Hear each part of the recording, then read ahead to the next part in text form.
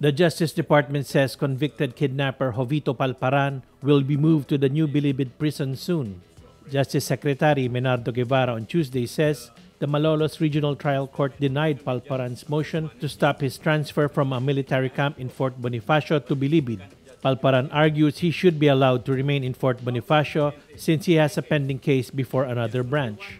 Palparan was convicted and sentenced to up to 40 years in prison for kidnapping and serious illegal detention of student activists Sherlyn Cadapan and Karen Empeño in 2006.